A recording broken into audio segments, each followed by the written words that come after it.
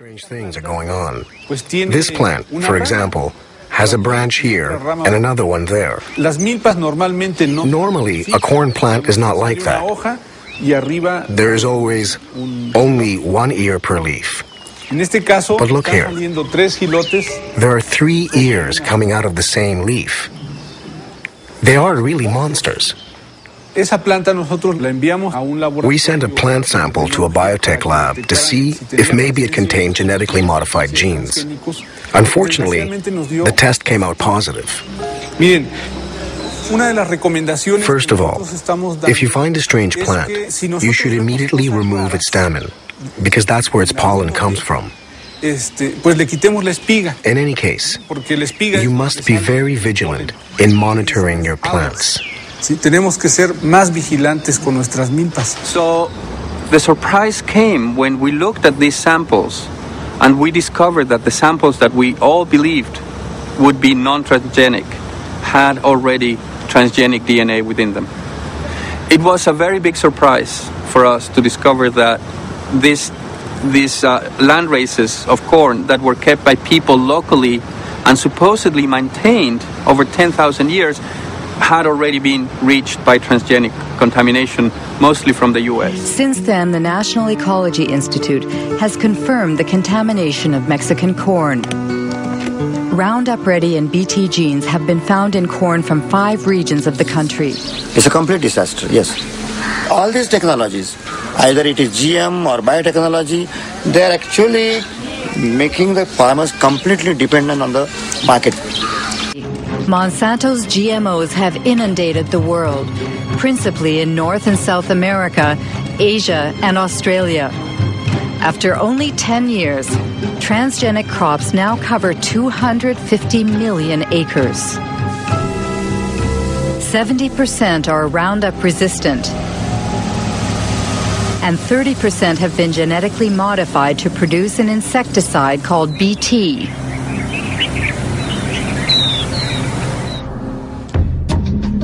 Between 1995 and 2005, Monsanto acquired over 50 seed companies throughout the world. These companies produce corn, cotton, wheat, and soybean, and also seeds for tomatoes, potatoes, and sorghum. Everywhere, people worry about Monsanto's monopoly, which in the long term threatens to wipe out all non-transgenic varieties. Monsanto is a very powerful corporation with many linkages to top-level persons in government. I think the prevailing ethic at the federal government was biotechnology is so important that we can't let a few little questions about cow safety or human safety get in the way. I have never seen a situation where one company could have so much overwhelming influence at the highest levels of regulatory decision-making as the example of Monsanto with its GM food policy in the government. Every seed that is in the market in cotton today is linked to one company or the other, licensed and controlled by Monsanto. Once they have established the norm that seed can be owned as their property, royalties can be collected, we will depend on them for every seed we grow, of every crop we grow. This is the best way to control the populations of the world. Last month, a new study published in the Journal of Food and Chemical Toxicology found that rats fed Monsanto's patented NK603 GMO corn were more likely to develop tumors and suffer severe liver and kidney damage. The study followed 200 rats over 2 years, divided into 10 groups of 10 males and 10 females. 3 groups were fed the NK603 corn alone. 3 groups were fed the corn treated with Roundup herbicide. 3 groups were not fed the corn, but their water was treated with Roundup. And a control group was fed non-GM corn and plain drinking water. The researchers found that the rats that consumed the GM corn or the Roundup, separately or combined, were prone to serious health problems that typically did not manifest until the 4th month of the trial. Industry-sponsored rat feeding tests only span 3 months. In the wake of the publication of the new study, the popular GMO information website gmwatch.org was targeted with an aggressive cyber attack that succeeded in almost crippling the website. The site operators had to direct traffic from their main page to their Twitter account at the height of the attack, which they noted was not the first time that outside forces had attempted to take them offline. A 2009 study by the Union of Concerned Scientists found that genetically engineered crops produced no significant yield increases, and what increases in yield were detected were almost exclusively due to traditional breeding and improvement in agricultural practices. In 2010, Germany announced a ban on the cultivation of Monsanto's Mon 810 genetically modified corn. In January of this year, BASF, the last firm still developing genetically modified crops in Germany, was forced to stop working on GM crops because of widespread public backlash. In 2011, Peru passed a law banning genetically modified ingredients for 10 years to prevent, in the words of the Peruvian Agrarian Commission president, the danger that can arise from the use of biotechnology. Also in 2011, Hungarian authorities destroyed 1,000 acres of corn which were found to have been grown with genetically modified seeds, which are banned under Hungarian law. In the wake of the French rat feeding study, Russia immediately suspended the importation and use of Monsanto's GMO corn. In India, the Supreme Court has just called for the Indian government to follow suit with a 10-year ban on all GMO crop field trials for the next 10 years. A renowned British researcher who was immediately fired from his position at a prestigious Scottish research institute after announcing in 1998 the disturbing findings of severe health effects on rats subjected to feeding tests of a new genetically modified potato variety. A comparison of GM with non-GM potatoes. We fed that as a part of a proper diet to rats, and we measured all sorts of things. Growth, for example, how these young animals were growing, what happened to their inside, and what happened to their immune system. The fact isn't, there was no investigation of Monsanto. It didn't exist. Nobody investigated those studies. Nobody, period. What they investigated was Kate Jenkins, the whistleblower. They made her life a hell. So even though there are 3 different government agencies, the USDA, FDA, and EPA, overseeing the food system, we have no labeling requirements for these GMOs, genetically engineered foods, and there's no warning for the consumer, and there's no testing. And all of this is because the people at the top of these agencies have said we don't have to have testing.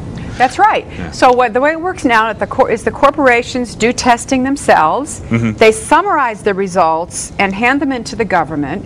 And what the government says to them, you know, it's very interesting when you actually look at the documents, what the government says. They don't say, we say this is healthy. They say, we see you've done the testing. That's all they say. Mm-hmm. So nobody's really liable. It's pretty bad. Across the board, we're looking at some conservative estimates. Some say very conservative, 86+% for corn. Most estimates say 95+%. And then the soybeans is the absolute worst. People are saying now that virtually 100% of processed soy, so processed foods that contain soy, is genetically modified. Yeah, so obviously there's been hundreds of different studies. There would be thousands, if not hundreds of thousands of studies on GMOs and Roundup, but Monsanto, since they own the patent to their genes, they can go around and say, you're not allowed to study this. And that's why one of the reasons that France is doing so is because they're not based in the United States, where Monsanto has such a firm grasp on the politicians and figureheads in the United States. But we can see just from this peer-reviewed PubMed research dating back years and years that Roundup alone has been linked to 29 associated diseases, many of which have over 40 pieces of peer-reviewed research to support this. So, for example, it's been linked to lymphoma in 40 studies, DNA damage in 27 studies, hormonal disorders in 24, low testosterone in 22, another lymphoma, pesticide toxicity, chemical exposure, liver cancer, mercury poisoning. I could go on. Skin cancer, kidney damage, liver damage, lymphatic cancer, oxidative stress, uranium poisoning. So it just goes on. And that's just Roundup right there. That's the Roundup Ready crops that are being drenched in Roundup massive amounts because they're so resistant. Well, BT is a bacteria. It's a natural bacterial insecticide, and organic farmers use it because it's a natural bacteria. And what they do is they spray it on their plants once or twice a season if they need to. What they did was they genetically engineered this BT so that every cell of BT corn is generating this BT, which is this insecticide. So So they searched for 12 years and they found a bacteria again, a bacteria that's naturally resistant to Roundup. And so they genetically engineered that bacteria into all these plants, and they call them Roundup Ready. Right. And there's Roundup. Staple crops, essentially, like yeah, you said before, soybeans, corn, cotton, etc. And canola. And so what happens with those plants is that you can spray a field with Roundup, and everything but the Roundup Ready crops will die. In order to create its GMOs, Monsanto breaks the species barrier using a Roundup-resistant gene harvested from a bacterium. This gene is placed on microscopic particles of gold, which are fired into the soybean cells with a gene gun. The gene penetrates the DNA and creates a protein, making the plant resistant to Roundup. When the herbicide is sprayed on the crop, it kills all the weeds, leaving the soybean plants intact. Today, Roundup is sprayed all over Paraguay by plane or mechanical spreaders driven by unprotected farm workers. As soon as the crops were legalized, the company obtained the right to collect royalties on each ton of soybeans the country produced, just like in Brazil. The state of affairs in 1999 includes Linda Fisher moves from the Environmental Protection Agency to Monsanto, Michael Friedman from the FDA to Monsanto, Marcia Hale and Josh King from the White House to Monsanto, Margaret Miller from Monsanto to the FDA, William Ruckelshaus from the EPA to Monsanto, and let's not forget Michael Taylor, who went back and forth several times. Michael Taylor, Monsanto's former attorney, recruited to become the Deputy Commissioner of FDA for Policy in 1991. He was in charge of the FDA GMO policy. It said, we don't see any difference with GMOs, so companies like Monsanto that told us that PCBs, Agent Orange, and DDT were safe can determine if GMOs are safe on their own, never tell the FDA, and never tell consumers. Michael Taylor became Monsanto's vice president. He's now the U.S. Food Safety Czar. In January 1999, San Francisco conference, biotech conference, they asked them to describe their ideal future in 15 to 20 years. And the executives described a world in which 100% of all commercial seeds were genetically engineered and patented and sold along with Monsanto's associated chemicals. The American Academy of Environmental Medicine said, the animals fed GMOs have reproductive disorders, immune system problems, and gastrointestinal problems, as well as organ damage, accelerated aging, and insulin and cholesterol dysfunction. So the crops are weak and sick, and the animals are weak and sick. And we eat both, and we eat the Roundup, which can then chelate or hug the nutrients inside of us, depriving us and leaving us defenseless.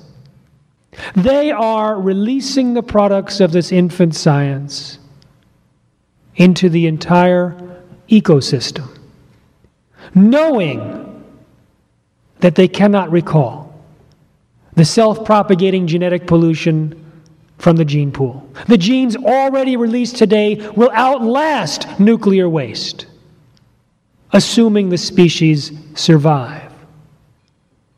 And they're releasing it so that everyone who eats is exposed.